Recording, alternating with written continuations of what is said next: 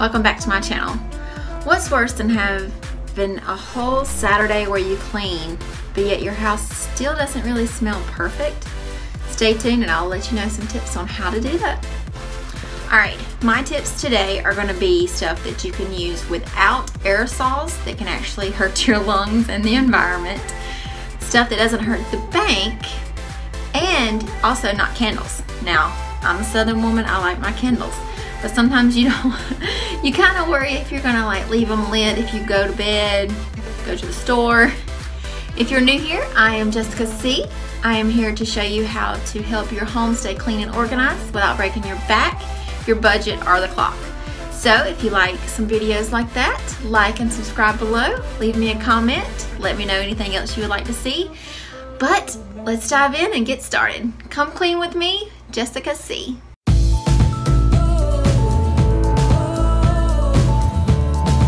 Alright, the first one I'm going to show you is you actually put some Pine Sol or whatever you use to clean your floor with. If you see my last video, Dawn. But I don't think this would actually apply to Dawn. So if you actually have some mop floor cleaner, this applies to that. So I'm going to show you what to do, okay? So I have this. Don't hate. It's budget friendly and it smells great. Open your bowl up. And you want to pour some in here. Now, some people may think, just eyeball it, nothing crazy. Some people may think that this actually will be bad for your bowl, or it would cause stains or anything to go wrong. But it's actually plumber approved, so this is good. It's budget friendly because obviously I use budget. And actually every time you flush for the first few times, it's going to be really strong, but then after that it kind of dissipates a little bit. This lasts for about 2 days that I've seen, but it's only like 1 cup of this. So if you want to just kind of put this under the sink, it's not something that's used for like that would make your bowl smell clean every day. As you know, the water gets used, you know, this stuff's going to go away. But if you have guests coming over for the night, this is definitely a great thing to use. And it's cheap. Alright, and while you're at it, in the bathroom of course, you have your toilet bowl cleaner. Now, they make the disposable toilet bowl cleaners now, which I actually have as well, but this is the Old Faithful. What you do is, again, get any mop floor brand that you like, actually, and just pour it into, I'll show you real quick. Hey!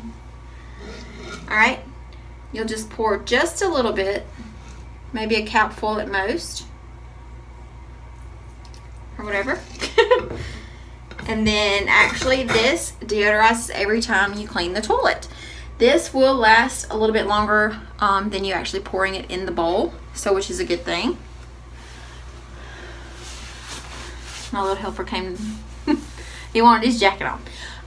It is not cold in my house, guys. But you put that in there, it actually lasts a little while.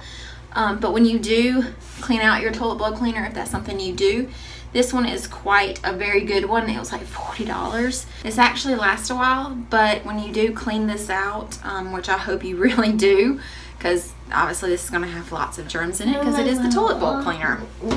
It will dissipate after a while. Not as quick as the toilet bowl will that we just did, but this will last maybe a week or two depending on how much you use it and when you clean this out. Alright, who is tired of the bathroom stuff? Not me, because we all need bathrooms that smell good, so stay with me here. I have a few more just for the bathroom alone.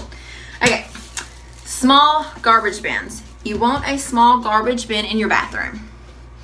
Yes, it may seem tedious because you have to empty it more, but think about it. The more you have to empty it, the less odors stay in the bathroom. Wow, I should be Einstein, I'm telling you.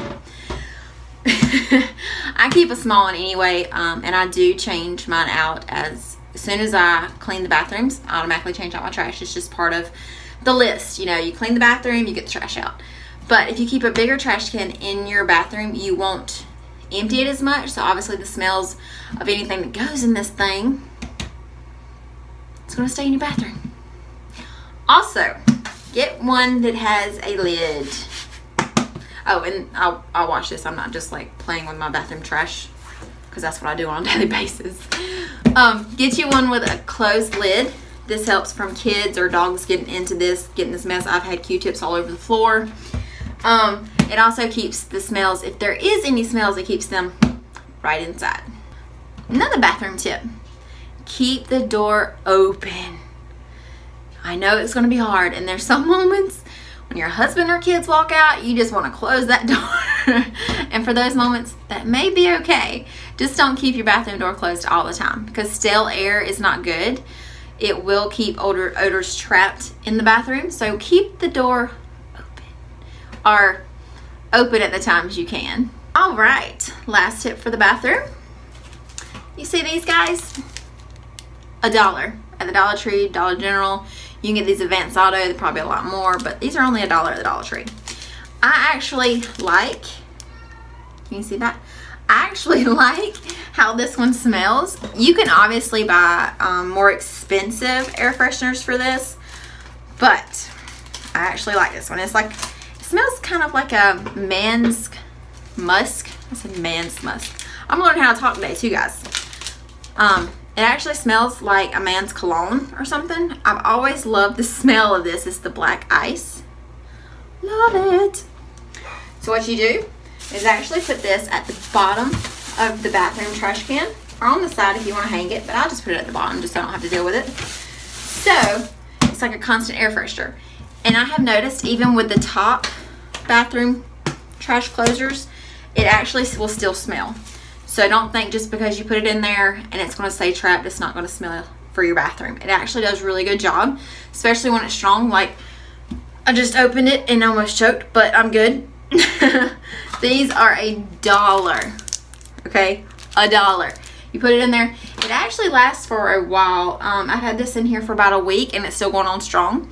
It's not as strong as it was day one, but it is still pretty strong.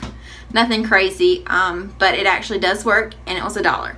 So it's something that's very easy, budget friendly. You throw it in there, you don't even think about it. When you actually change the trash one day, you're like, oh wait, I don't really smell that anymore. You just take it out with the trash, fill it back up with another $1 brand, and you can use the more expensive ones like the Febrezes or any of the other high dollar stuff. It just depends on what your budget is like, but $1. And it works. I actually was surprised. I knew it would work for a little bit, but I thought with the top to be closed, open and closed, that you'd only smell it when it was open. But it actually penetrates through somehow. I know the bottoms of these trash cans, even though the top may be closed, it has like some ventilation in it a little bit, or it's not as compacted and closed as the top is. So I guess that's how it gets out, but it actually does work, guys. All right, we're out of the bathroom now, guys. Aren't you so happy? I know I am. But honestly, it smells good in there, actually. So you know what? I might go take a bath later, get me a book. All right, in the comments below, let me know your favorite scent. Me, I love a clean scent.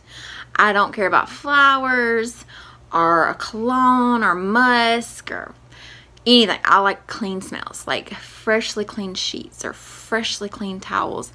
Love clean smells. What's yours? I want to know what everybody likes, so put that below. All right, some more smell good, easy, budget friendly type things you can do to have your clean house smelling clean. Make sure you clean your trash cans. A lot of people forget to, me being one of them, until I started doing research a couple months ago for cleaning stuff. It's actually a really good idea. Plus, you know, germs as well can build up, obviously. But you clean it up, actually put some baking soda in the bottom. It actually keeps odors away for a little while. Baking soda, you know yourself, you can get a box of it for like $1 or less. And sometimes it's even on sale for like two for $1, even at like a local grocery store. So it's definitely a must go to. All right, this is one I haven't actually used. So if you use this after this video, leave it in the comments, let me know what you think. I'm going to do it too, but my home is nothing but tile or vinyl plank hardwood. So I legit only have carpet with like 2 rugs in my whole house.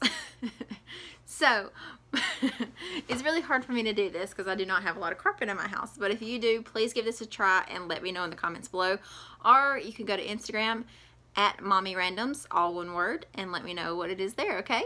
But pour disinfectant on your rugs. Yeah, sounds crazy. I mean, who would just spray Lysol on their rugs? But then again, it's COVID right now, so you might want to put Lysol a little bit everywhere, okay? What you do is before you actually start vacuuming, spray some for about 10-15 minutes before you actually vacuum. So you kind of let it sit for a little bit and then vacuum. And it actually is supposed to have the clean scent in your carpet for a while. And everybody knows carpet, rugs, anything like that, it holds on to odor. So this actually has the disinfectant and the clean kind of aroma, so it's not so pungent or, let's say, as strong as like an aerosol spray right in your face. This actually works also, I read, because normally, like, if you sprinkle baking soda on your carpet, which is a good thing to do as well, but if you sprinkle baking soda, make sure you leave it for a few hours because it's supposed to absorb some of the wetness or moisture or any of the odors. It's supposed to soak it up and then you vacuum it. So if you do the baking soda trick, probably sprinkle it, go grocery shopping or go to the park or something for 2 or 3 hours, come back and then vacuum, because obviously if you sprinkle it, you're still walking all over it. It's not really going to stay on your carpet. So you can only do that if you have somewhere to go for like 2 or 3 hours, and then you come back and vacuum. But this, the Lysol or disinfectant spray of your choice, actually stays on it and it doesn't absorb so much when the vacuums it, just like it would the baking soda, because baking soda is, let's say, it's like a dirt for your vacuum. It's going to suck it all up, but the Lysol kind of lingers on your carpet. You see what I'm saying? So they say it actually lingers a little bit longer than like a baking soda. Another tip, because you know, why not? These right here, garbage disposal cleaners. They are cheap. Look, this one at TJ Maxx, $3. And let's see, there's 12 in there. Literally, you could put this in there once a week. Look, turn on warm water, drop it in there. That's it. That's it. That's all you do. Easy. And I don't know about you, but garbage disposals, I don't care how of a clean house you are, a neat freak like myself, OCD like myself, garbage disposals are stanky, okay? One pod, you stick it in there with some warm water, let it run. Some of it you have to let warm water run for a little bit because I've had different brands, but that's all you do. You also can use lemons. Obviously lemon is a good clean smell.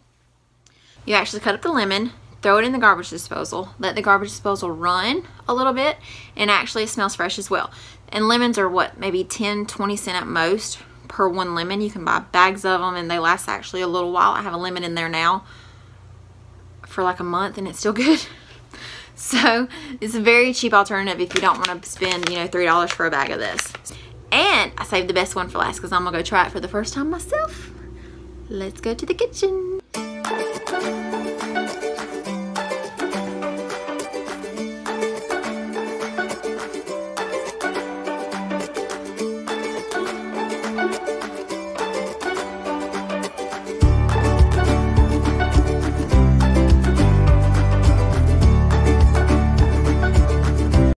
Alright, my review on the bold lemon and orange,